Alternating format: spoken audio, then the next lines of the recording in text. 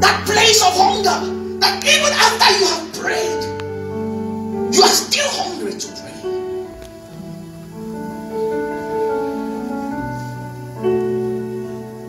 I was studying my Bible and digging deep into the scriptures.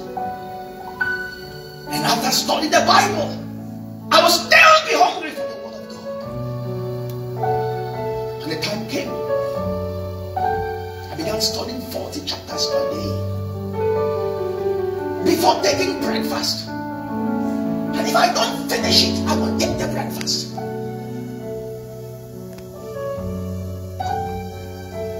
Child of God, this book,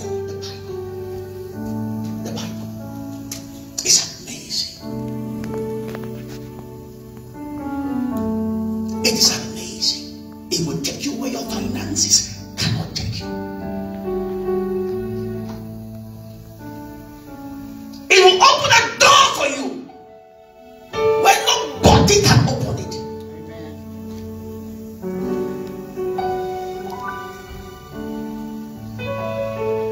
Jesus said, and lo, I have come in the volume of the books, as it has been written, to do thy will, oh God. Why do you think Jesus is sleeping in a boat when the boat is about to sink?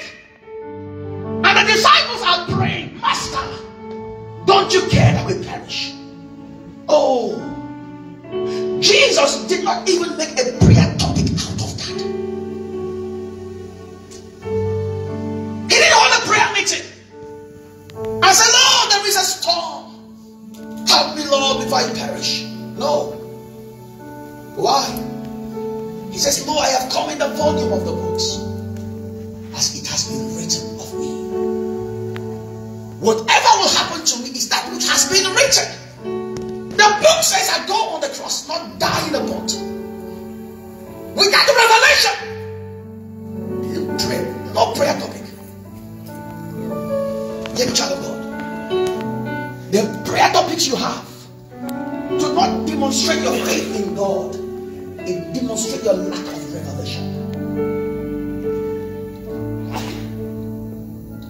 When a man is conscious of himself and conscious of his needs, he loses consciousness of God. But when you're conscious of God, you don't realize your needs. Seek ye first the kingdom of God and its righteousness.